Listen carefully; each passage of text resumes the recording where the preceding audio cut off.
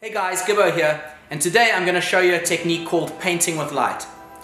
Now, it doesn't involve any studio equipment. All it requires is a tripod, a camera, and the torch on your cell phone. So the two key pieces of equipment you need are a tripod and a camera that can shoot in manual mode. Okay, so to achieve this technique, there are two things you have to do. One is turn your camera onto manual mode. This way you can control your aperture, your shutter speed, and your ISO. The technique requires you to shoot your photo with a long duration. What I mean by that is when you push down your trigger button to fire the shot, you want your camera to be taking the photo over 15 to 20 seconds so that you have enough time to record light as you're moving around the picture. And in order for you to get a long exposure, the second thing you need to do is make sure you're shooting in a completely blacked out room. So the settings I've got on this camera that I'm shooting with is f/18, so my aperture is really small because I don't want to let a lot of light in, because then I'll have to reduce the shutter speed.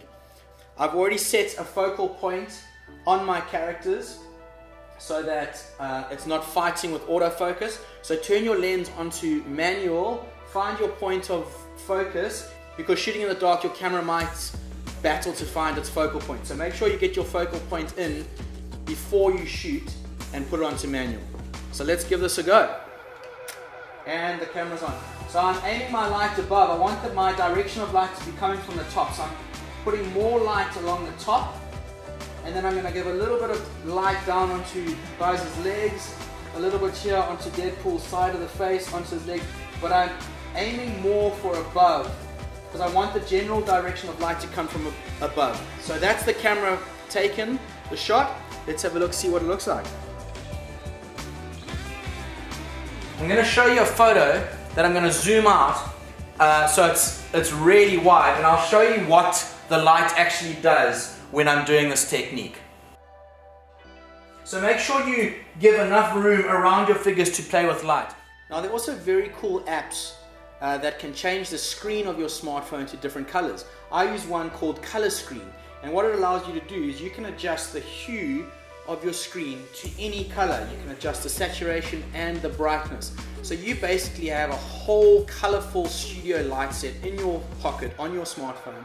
And when using this painting light technique, you can really go to town with putting in colors. So there we have it, guys. That is basically the technique called painting with light. I hope you've enjoyed it. Let me know what you think. If you haven't tried it before, I'd love to see what you guys can come up with. And remember, it's pretty simple. You don't need a lot of equipment. It's a tripod, your camera on manual, and your torch on your cell phone. One or two apps maybe to get different colors, but that's it. So let me know what you think, guys, and we'll catch you next time. Cheers.